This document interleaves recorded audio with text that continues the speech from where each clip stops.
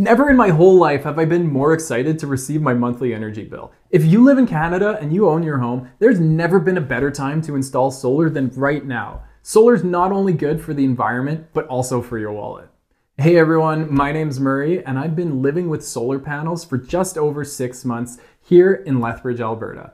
And everyone keeps asking me how it's going so far and does solar even make sense in Canada? So I decided to make a video covering all the questions I've gotten and also some things that you need to know if you're considering getting solar. So without further ado, let's start off with some common misconceptions that people have about solar because it's changed so much in the last 10 years. When I was first looking at solar, I was under the impression that you need a big expensive home battery in order to make it work, but that's not the case.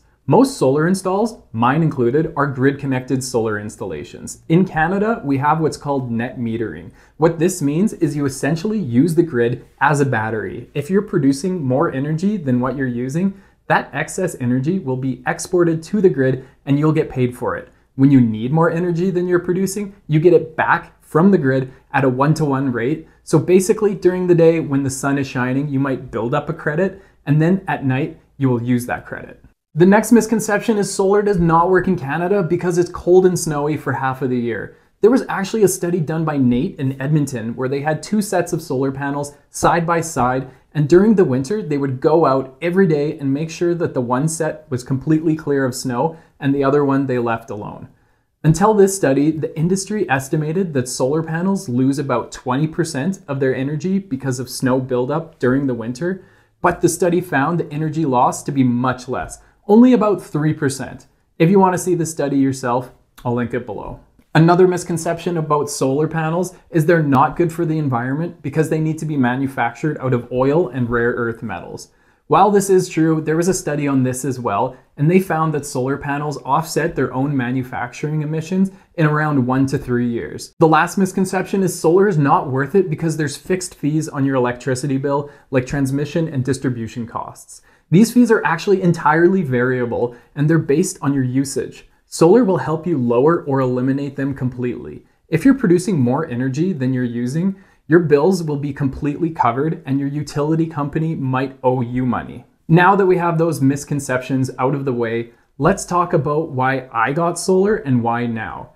The main reason that brought solar to my attention was mostly financial. I wanted to be protected against the rising energy costs, increase the value of my house, and reduce my monthly bills. Learning about the Greener Homes Grant offered by the Canadian government made my decision even easier. If you haven't heard about the Greener Homes Grant, I would highly suggest looking into it because it's basically free money up to $5,000 from the government for energy efficient upgrades to your home. One of the upgrades offered by this grant is solar panels. I also learned that residential solar installs have gotten 64% cheaper since 2010, so there's never been a better time than now to install them. Now I'm going to go over a few things that you need to know before deciding if solar is right for you. Solar panels do degrade over time and become less efficient. This should be explained to you by your installer so you know what to expect in the coming years. After 25 years, the panels are generally rated to have 80% of their original efficiency. So after 25 years, you have the choice of keeping them or replacing them.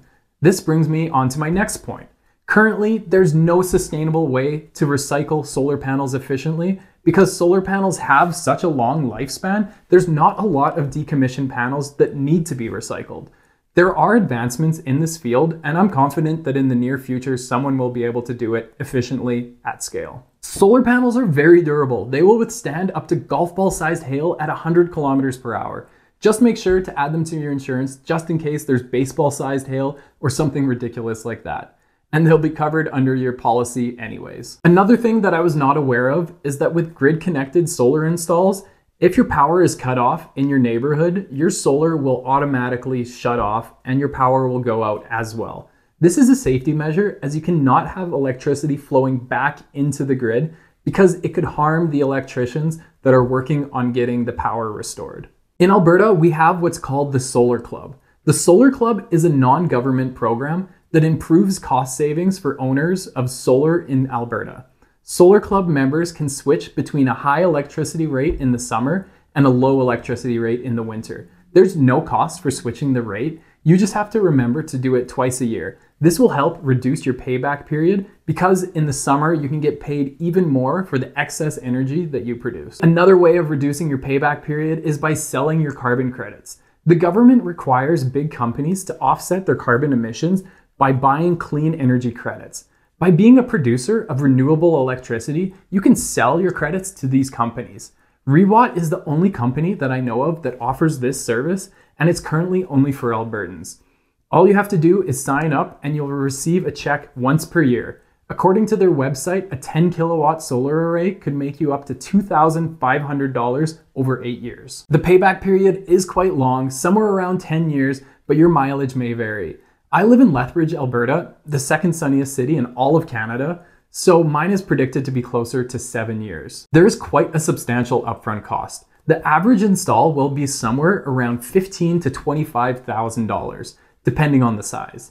This is before the $5,000 grant. Just for context, my 7.3 kilowatt system cost me $18,500. The maximum size of your solar array is actually determined by your annual energy usage, and your solar installer will determine what that size is. Once your solar's up and running, you can see in real time how much you're currently producing through the manufacturer's app. It can also track daily, monthly, and yearly production. Now, some of you may be thinking, that's great and all, if only I had 20 grand to spend on a solar array. Well, there's also the Greener Homes loan that can help you pay for these upgrades over 10 years interest-free. The loan is up to $40,000, which would easily cover the entire cost of an average solar install. Did I mention interest-free in this economy? An average solar array should pay for itself within 7 to 12 years, and if electricity prices keep rising, it could be even sooner. In theory, you could take out the loan, use it to pay for the solar array, use the money generated by the solar to pay off the loan. After 10 years, the loan will be paid off and the solar panels will continue producing electricity for at least an additional 15 years. So, where do you start if you want to get solar panels? The first thing you need to do is get your application started with the Greener Homes program. The process was pretty slow for me, so the sooner you get started with that, the quicker you can get the ball rolling. After that, the best thing to do is to reach out to a few different companies and get quotes. There's actually a company called GoGlean that will do the work for you, and it'll help homeowners get 3 quotes from installers in your area and help you through the process. It's free to use this service and it can save you time and money. I have no affiliation with any of the companies mentioned in this video. I'm simply someone that installed solar on my own home, and I thought I would share my experience with you as solar is getting more and more popular. I'll be posting my first year with solar update video later this year, so get subscribed so you don't miss it. If you don't have a house to put solar panels on, I'd be happy to help as I'm a realtor with the Real Estate One team here in Lethbridge. Thanks for watching. I'll see you in the next one.